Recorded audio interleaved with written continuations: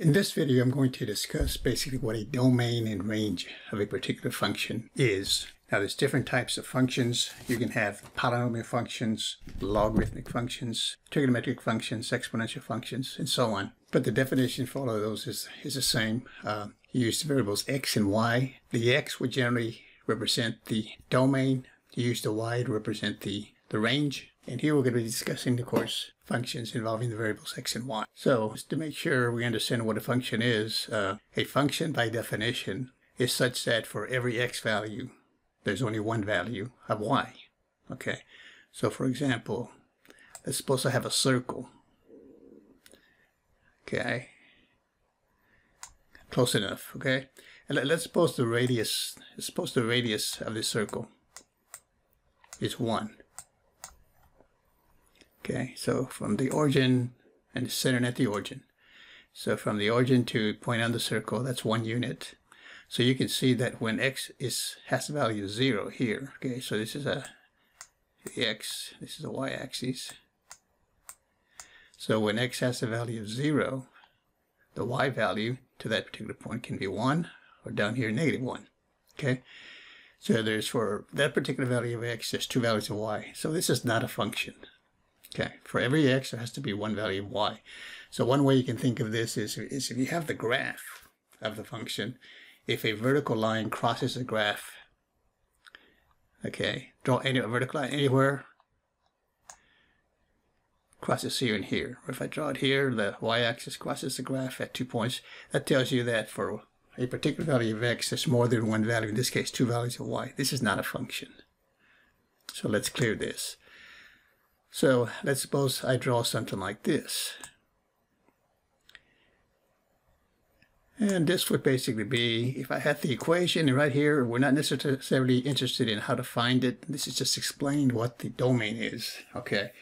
There's other videos where I could show you how to find the domain and range if you have the actual function. Okay. So for example, this could be the graph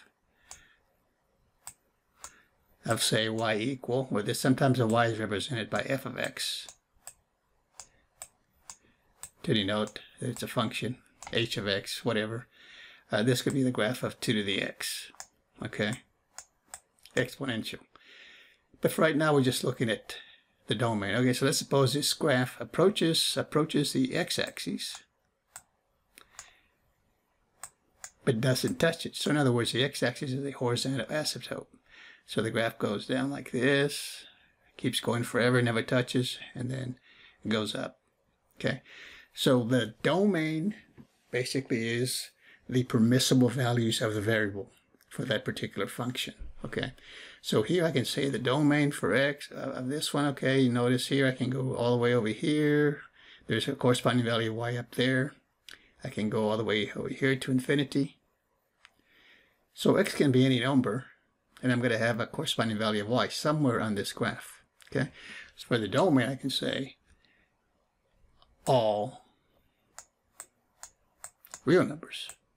So I can say it in words like this. That's the domain, all real numbers. In other words, x for this function, you can plug in any number in this y equal 2 to the x, and you're going to get a value of y. Okay, so that's one way to say it, all real numbers. Or I can write it in interval notation. So I can, this then is going to go in interval notation, negative infinity to plus infinity. Okay, so for the domain, I can say it's all real numbers, or from negative infinity to infinity. You can see the range, the y value. So y value, the graph stays above the x-axis. So y up here, down here, is small, but it's positive. Over here, positive. So here I can say the range, or the y value for this particular function, is all positive y. Okay, so I can say it this way, or I can say the range is all positive numbers. Okay, all positive numbers. Or I can write it in interval notation, goes from 0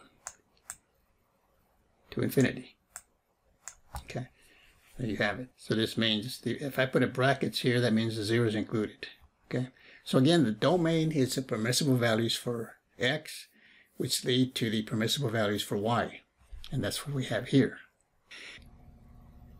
And like I said, you can if you have the graph, the complete graph, you should be able to determine your domain and range. If you don't have the graph, but you have the equation of the function, then from the equation you're able to find the domain and the range. Okay, that's it for this video. We'll see you next time. Thanks for watching.